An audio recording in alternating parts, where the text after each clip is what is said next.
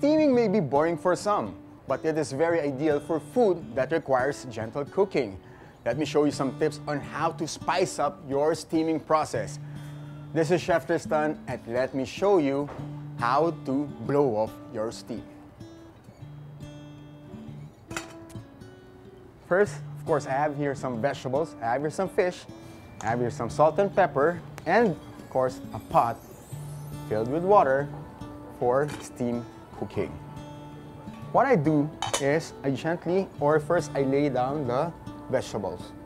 Normally for steaming, it requires water, but what I do, of course, to give it much flavor, bolder flavor, and make a tastier food, I use broth or stock. I have here some broccoli. You can use cauliflower if you want. I have here some bell peppers, red, green, or the yellow capsicum if you prefer. Going to add some carrots, French beans or the haricot vert. Again, for this recipe, I am using vegetable broth. Okay, going to season our fish. If you're a meat person, you can use a chicken breast, but in this case, I'll be using fresh white fish.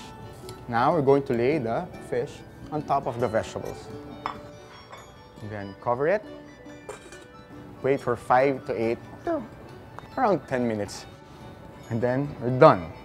Again, make sure that when you open the lid, always away from you. The advantage of steaming is to preserve the nutrients of the food. Like in this case, we have some vegetables and the fish. Oh, it's almost done.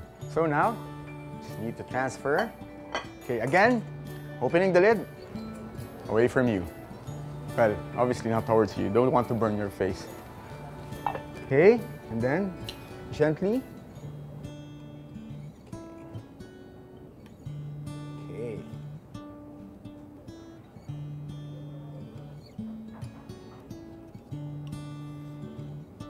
And then look at the vegetables, even the fish. Bright in color means the nutrients has been preserved. Of course, the flavors of the fish goes well with went all the way through with the vegetables, as well as the vegetables with the fish, and then just dump it there. You can drizzle a bit of the broth or the steaming liquid to your fish and to your vegetables before serving. There you have it, our steamed fish and vegetables. See us again here in Cook School.